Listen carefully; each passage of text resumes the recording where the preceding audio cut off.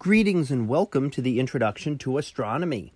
One of the things that I like to do in each of my introductory astronomy classes is to begin the class with the astronomy picture of the day from the NASA website that is apod.nasa.gov/apod. And today's picture for September the 15th of 2019 was titled A Long Storm System on Saturn. So what do we see here? Well, towards the top of the image, we see a great storm system spreading across the planet. And this was studied by the Cassini spacecraft when it first formed in 2010.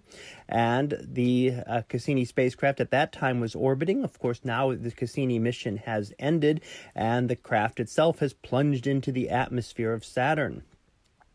But studying storms on other planets can certainly help us understand how these things work on Earth as well.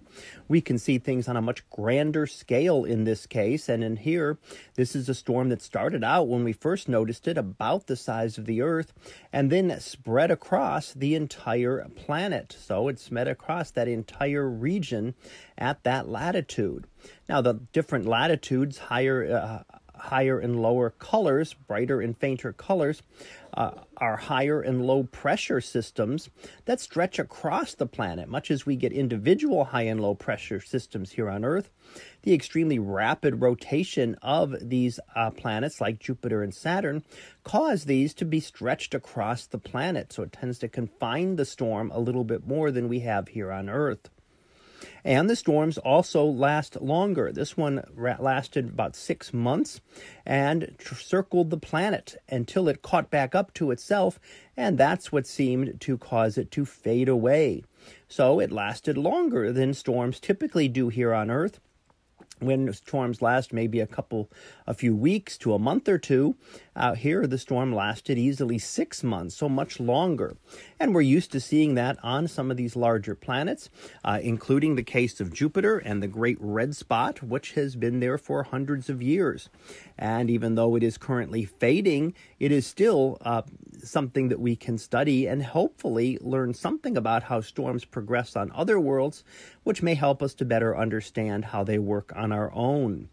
Now, we can also see down below the rings of Saturn here, and the darker areas are actually the shadows of the rings. And the rings, as the sunlight passes through the ring material, each individual particle will cast a shadow, and there are so many of those particles, we can see a solid blanking out of the material, the solid shadow of this here. We can also see some of the gaps in the rings, lighter areas where more light is able to get through. So some of the rings are very dense, have a lot of material, a lot of particles, and other ones have far fewer particles, letting some sunlight through and allowing us to see some of the patterns and structures of the rings here shadowed against the ringed planet Saturn. So that was our picture of the day for September the 15th of 2019. It was titled A Long Storm System on Saturn. We'll be back again tomorrow for the next picture, previewed to be Quantum Moon. So we'll see what that is about tomorrow.